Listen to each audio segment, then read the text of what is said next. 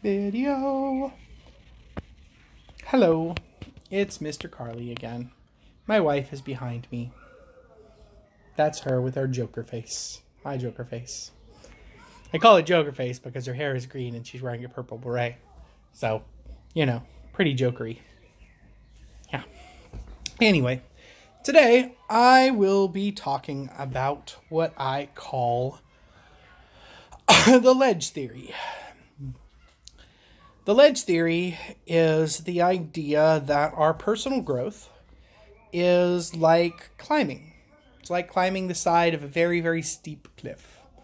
I have a lot of friends who are very, very into climbing, and if I weren't quite so broken and a little weak, I'd probably be pretty excited about it. But as I have fallen many, many times, and I have lots and lots of damage, I am concerned about doing anything more than just starting it. Although, if I continue to get fitter over time, then I may actually go and try it. What do you think, wife? Anyway, would that be something you would support?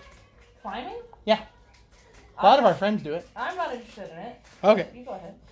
Hoggle, Sparkles, Lassie, all of them are into it. So. I would rather go canoeing personally. But... Okay. We can look into that too. Anyway, but the idea of the ledge is something that that I came up with because I had a lot of friends who found a ledge and got comfortable there. And they were like, okay, I'm done growing. I'm done trying new things.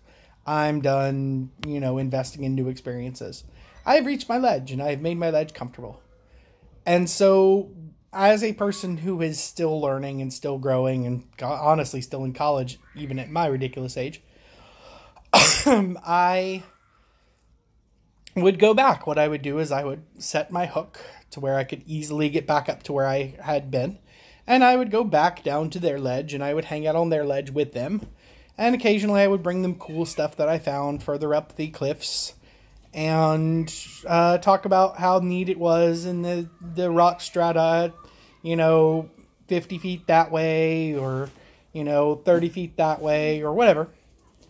But I would keep having to come back to their ledges. And eventually, sometimes they would realize, hey, this ledge isn't quite high enough. I'm going to go a little higher. And then sometimes they would just be like, I'm just going to live on this ledge forever. Because, we all need a break sometimes. So it makes perfect sense that some people would be on a ledge for a little while.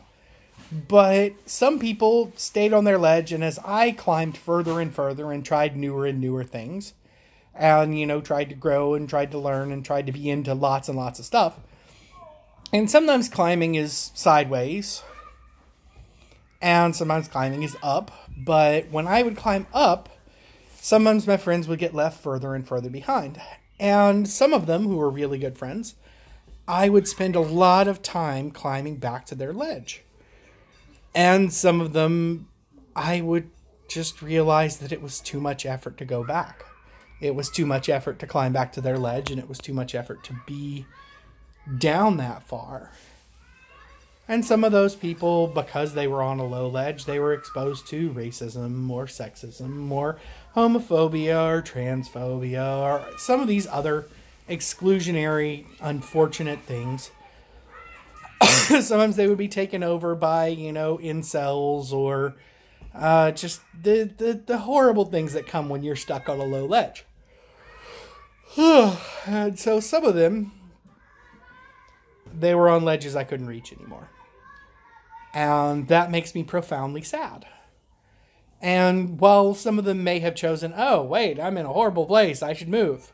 And they did. Some of them didn't. Some of them were stuck on those low ledges. And some of them stayed on those low ledges. And it was just kind of heartbreaking. And so a lot of what is going on with me now, I can be a little vicious when it comes to internet arguments. And part of that is because I have experienced so much that it is hard for me to experience someone arguing in good faith. Which means coming to an argument, being willing to accept that you might be wrong. And the ledges make it to where the further down on the ledges you are, the more likely it is that you are not arguing in good faith, but that you're arguing to reinforce your own opinions. And this really should be a separate video. Anyway, the ledges are all about what you're willing to learn. And that doesn't mean that people who are new to learning are low on the ledges. As a matter of fact, it's quite the opposite. Quite often, people will start off, they'll come through a piece of rock or they'll come out of a cave, and they'll start quite high. And as long as they continue climbing, and he doesn't have to be climbing as fast or as well as others, as long as they're continuing to grow and continuing to learn, continuing to, accept that there are things they don't know so that they're willing to make the effort to grow, then those people are climbing buddies. Those are people that I can hang with. Those are people that I can, be around. And even if I've experienced the thing that they're climbing over, we can still get along because I can be supportive. But having a line to those people who are way, way, way down the cliff, who are way, way, way down and settled and no longer moving and no longer planning to ever move again, no longer planning to grow or climb again, then I just kind of have to accept that they're gone and that I can't be with them anymore. And that's really, really hard and really, really difficult.